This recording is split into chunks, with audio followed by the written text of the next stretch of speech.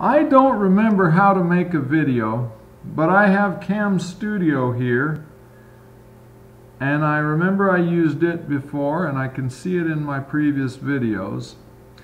So I'm going to use it.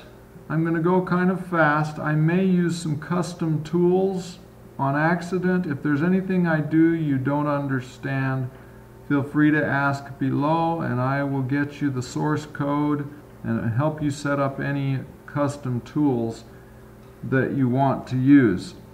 I need to create a retention basin for stormwater that will hold 6,151 cubic feet at a depth of less than or equal to 1 foot. And I've been told that it would be nice for it to be in the back of this lot.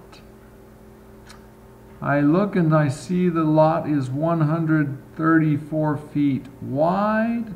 There's a 2-foot high hill at this side of the lot. The water would really like to drain to the front of the lot out this point, but I'm supposed to put the basin in the back, and I guess my client has negotiated with the county to do that. But the reviewers want me to at least put a finger on the basin to catch the water, all the water from the backyard. I need 6,100 cubic feet, so I'm going to divide that by 100 and get 60 feet that I'm going to try making some kind of a rectangle. Because of this hill, I'm going to need more slope on this side than I'll need on the back and on the bottom on the south. So I think I will go perpendicular when I do that. So I'm going to offset 8 feet to give me 4 feet to the top and 4 feet down to the bottom, 4 to 1 side slope, 1 foot deep. Then I'll offset it 60 feet. Then I'll draw that line perpendicular to the property line. I'm going to move that and offset it 8 feet. So we're doing the same thing on all sides. I'll offset this 8 feet. I don't have any layer control. Now I'll fillet them with a radius of 2 to look pretty. I probably don't need to do that. I probably won't on my next iteration, just to get the volume. And then I'm going to isolate them and use the join command. And I've got a polyline. Then I'll offset that 4 feet. And I've got a little basin. I don't have any finger going toward the front, but I've got a basin. I'm going to use the Civil 3D Basin Volume Stage Storage tool. And to do that, I need to have elevations on the contours, but I'm only going to put an elevation on one of them. I'll just say it's 1 feet because it's a 1 foot deep basin. Then I'll just do the stage storage, use conic and average from objects, and I'll say I want to do polylines, and don't delete them. Well, we'll see what happens. I think it's going to delete them. I can undo. Select polylines, and I get 7463. So the basin is about 1,300 feet too big, so it might be about, at 100 feet wide, it might be about 10 feet too big. So let's shrink it about 8.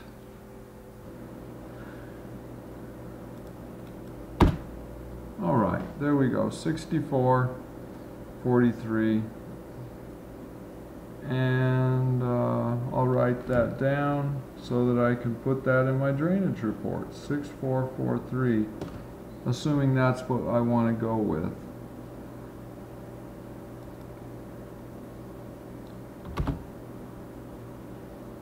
Now I'm gonna need a finger up towards the front, and I need to figure out what my high water and bottom are. The ground elevation here, if I hover, I can see it's 80.8, 80.75, 80.75. So I'm going to make my high water elevation 80.7. I'm going to write that down. And I need a finger going up to there at 80.7. So I'm going to erase my top contour, explode this, and it turns out I did not need or want that arc on the edge. And so I'm going to fill it at 0. Then I will draw a line up to my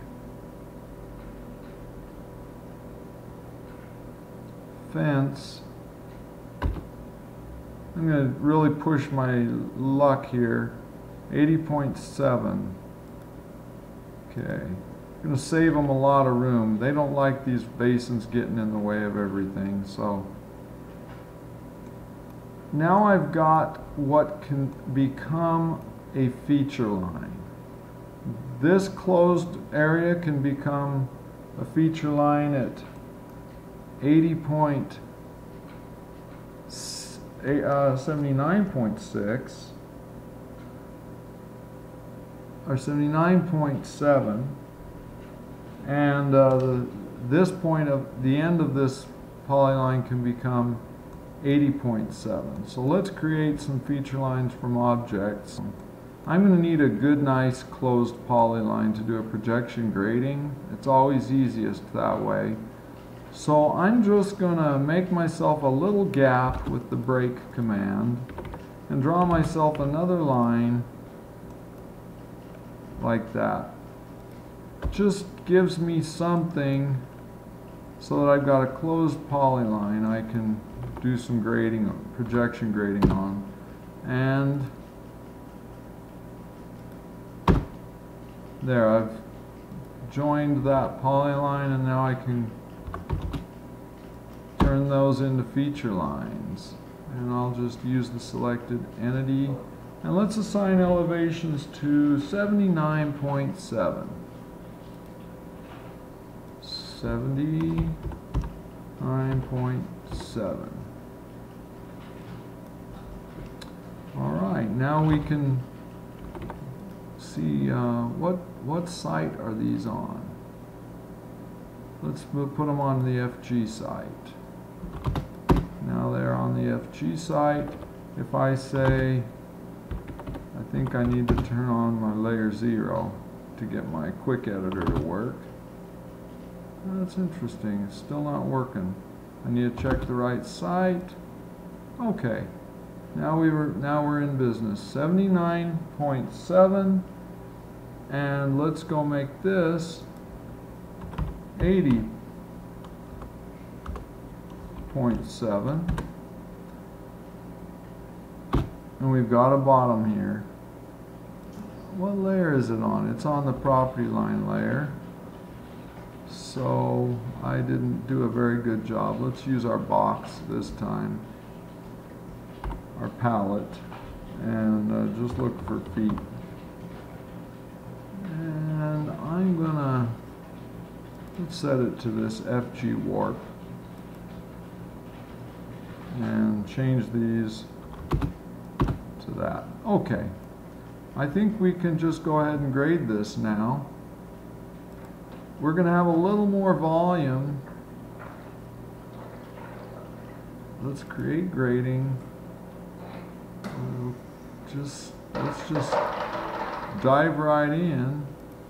It tells us we need a target surface, so we'll choose the topo. Now it wants us to do the grading group. Luckily I've already created it, FG. It's already set to do automatic surface creation, so all I've got to do is pick the feature, the side, and hit return a few times. It's already set up to 4:1, and it should be done. It just did it. It didn't, the layers were off. Now, if I hover here, I've got an EG and an FG, but if I hover over here, there is no FG, and if I do a right click and say Object Viewer, and go to a nice pretty isometric view, there's a hole in the basin, which is real easy to fix. I just need to do a grading infill. And I can see this line highlight until I click.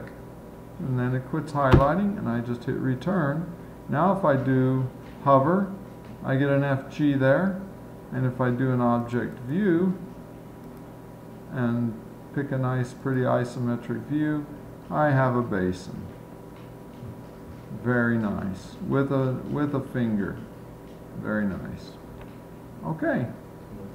Now, we already know, see, I was a little too aggressive. I got my basin too low, and my cut slopes extend beyond my property line. It actually was lower than I planned, wasn't it? It went beyond a lot of these lines. I can raise it up a little bit, but then I'd have fill here and I wouldn't catch the water I want to catch. So I'm going to have to go back through the loop, offset it a little bit more from all the property lines, and do it again. But that would be repetitive and take up more time, and I've already been repetitive enough. Hopefully I can edit this video a little bit. Thank you.